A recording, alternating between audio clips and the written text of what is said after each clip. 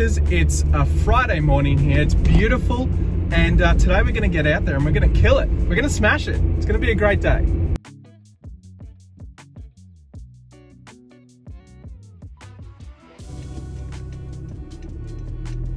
Oh man.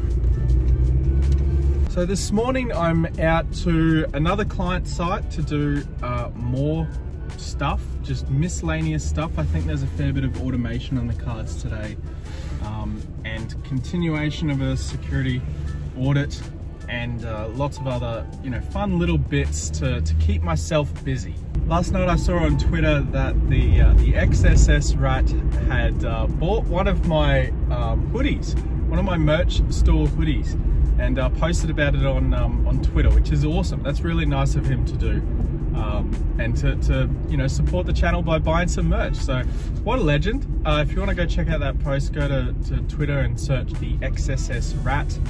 You'll find it there. He's such a nice guy. I really like that dude. Anyway, today's video, what I thought I would talk about, instead of just rambling on about life and stuff and merch and rats, is the #1 question that comes up every time someone joins my Discord server. Not every time, but I would say like very often. That question is, how do I get started in cybersecurity? When people now ask this question in Discord or on my YouTube videos, I usually just share to them one of the, 6, 7, 8 videos I've made on YouTube before on this exact topic. The title of the videos are like how to get started in cybersecurity. This isn't a rant about people asking silly questions or anything like that. It's not like that at all. It's more like perhaps those videos are not what people were expecting, or just not helpful enough.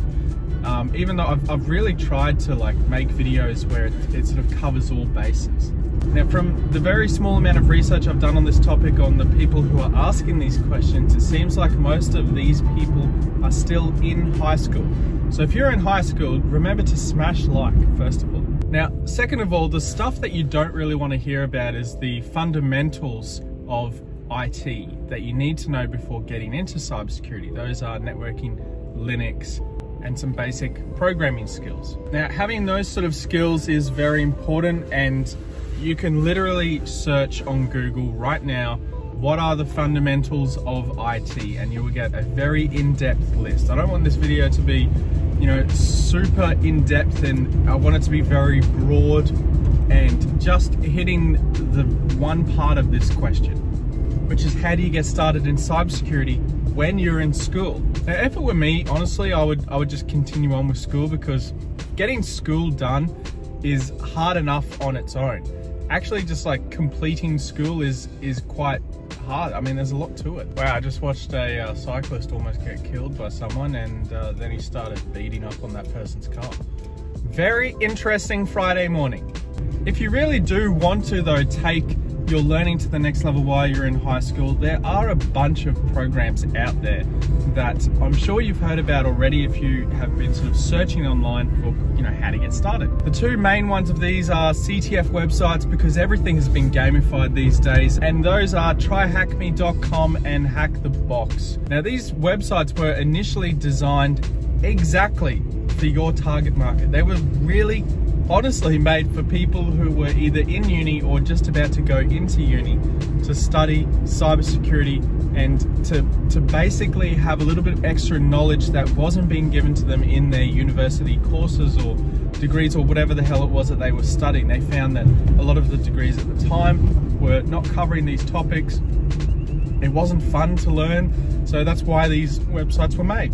Go and check them out. I'll put a link in the description. But yeah, that's basically how to get started. All you really need to do is learn the fundamentals, which I've told you. Just go to Google to search out what they are and get more in-depth knowledge on the fundamentals of IT, and to do some CTFs. You don't really need to do any certifications yet. You could look at trying to get yourself into some experience. Something like the Safer Internet Project might be good, but there is an age cap on that of 18 years or older because of various insurance related things. And yeah, there's always work experience and looking at what you should do at university if you're going to go to university. I mean, there's so many variables to this question. It's really hard to give you a solid this is exactly what you should do to get into cybersecurity answer. It doesn't really exist.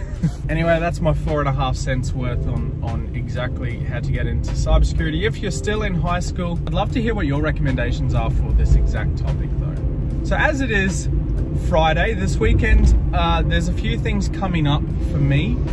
Every weekend I do a little bit of a pump of various different cryptocurrencies. It's basically just dollar cost averaging because the market is so crazy. It's always up and down, so I don't really look at the like how much profit and loss I've got. I just have a look at the amount of money invested in the various coins that I invest in. I'd like to hear though what your investment strategies are for this weekend, what you're hoping to get a win out of over the short term, so over the next 6 months or so, what you're hoping to get some really good returns on, because that's where the fun is in investment, right? It's when you start making wins.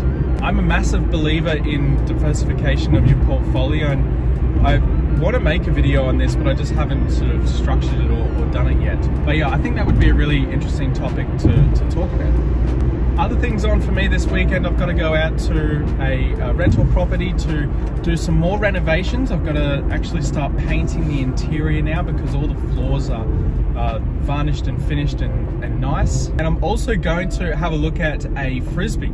I found a Frisbee that I want to buy because it looks cool, and I want to get into throwing a Frisbee around on a weekend, because I think, what's more fun than just, being a kid. Saying that though, I think Frisbee is becoming more of a popular thing, and I'm not investing in Frisbees or anything like that, don't get me wrong.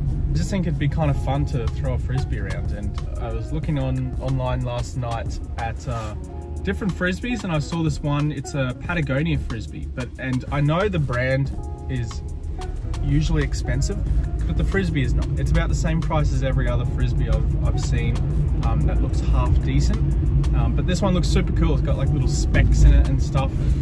Yeah, I love it. I think it's going to be sick, so I'm going to go and buy one of those at the Patagonia store, but I'm not going to stick around in Brisbane to find that store. I'm going to go to the Gold Coast store, so have a nice little drive to the beach and have some lunch and chill out and get a Frisbee. I'm such a dork. It's just unbelievable. Anyway, thanks for watching this video, guys. It's been a bit of a rant and ramble about various topics, but that's kind of what I like doing, and that's what you guys come here for. So if you enjoyed this video, please do smash like, subscribe for more, and I'll see you all on the next video. Catch you later.